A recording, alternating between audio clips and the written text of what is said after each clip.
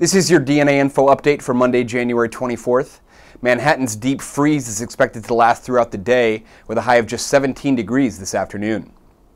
Federal agents said a woman suspected of snatching a baby from Harlem Hospital 23 years ago apologized for the act today. Ann Petway, who is due in court today on federal kidnapping charges, said she suffered multiple miscarriages and wanted a child of her own.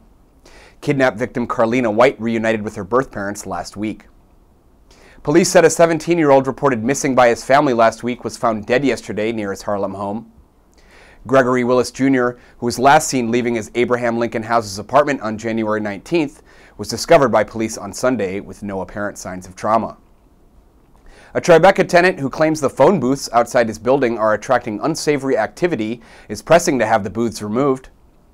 The Warren Street man says he has witnessed everything from drug and alcohol use to sexual activity inside the curbside booths.